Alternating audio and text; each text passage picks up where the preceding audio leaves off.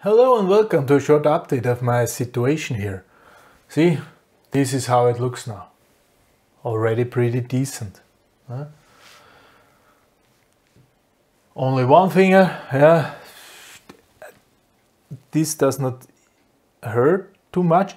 Tomorrow I'm allowed to go to school again, yeah. So you will see me, yeah, or some of you will see me tomorrow. Yeah?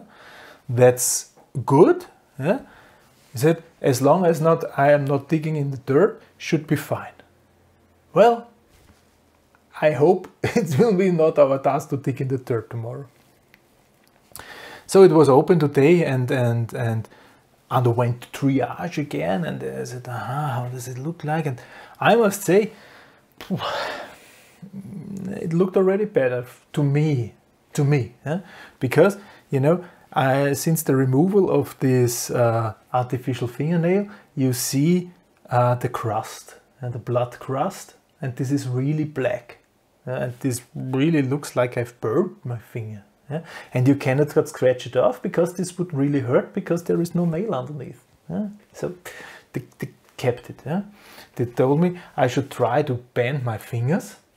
Yeah? I did, and it immediately started to blood again. Yeah, the crust was cracked, and it's not that critical, but it dripped blood again. I said, is this normal? Is this good or bad? I said, well, actually, it does not worry me because it shows that there is still good blood circulation. That's good for healing. Yeah?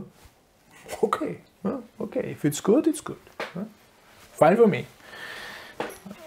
I will not bend it now too much because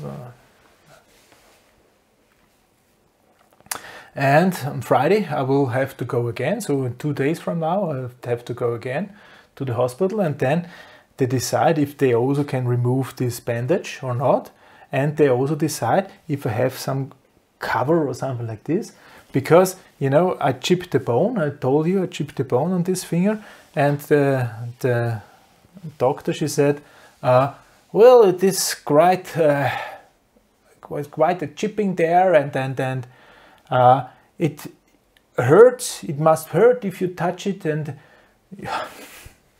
she's not wrong. Huh? So if the bandage is removed, there must be some protection. They will decide on Friday then. We'll see. Keep you posted. Stay safe.